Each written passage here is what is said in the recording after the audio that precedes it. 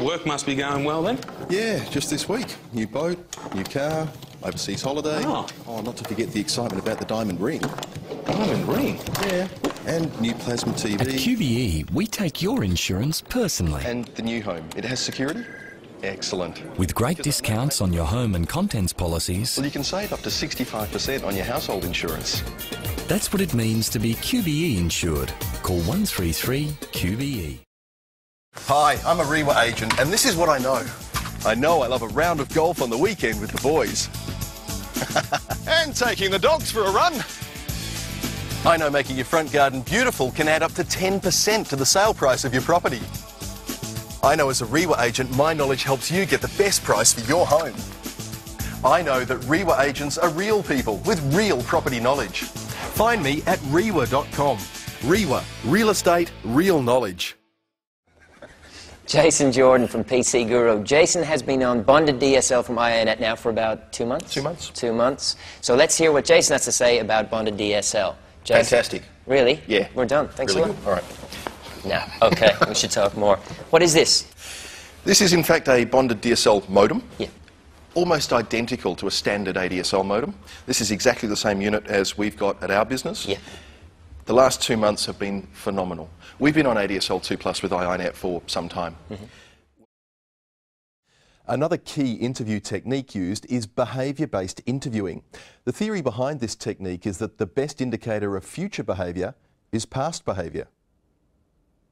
When an interviewer asks you to describe a situation in which you were involved, they are looking at how you respond using a specific example.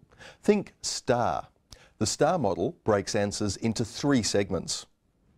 Spyware.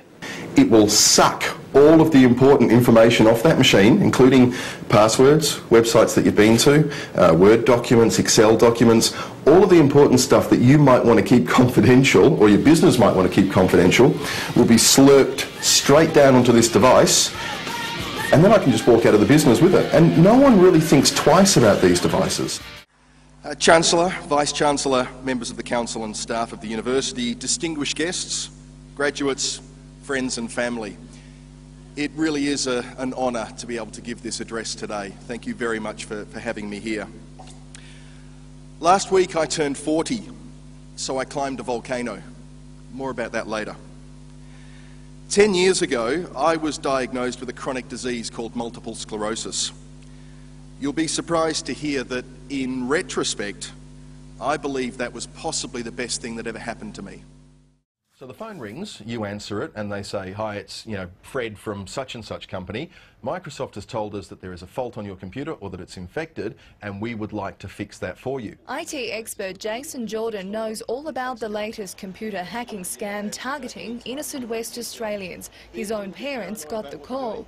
He says hackers call up claiming to be from Microsoft, asking people to sign up to a simple program that fixes computer errors. So the next thing, they guide you to a website where you download a small tool that grants them remote access.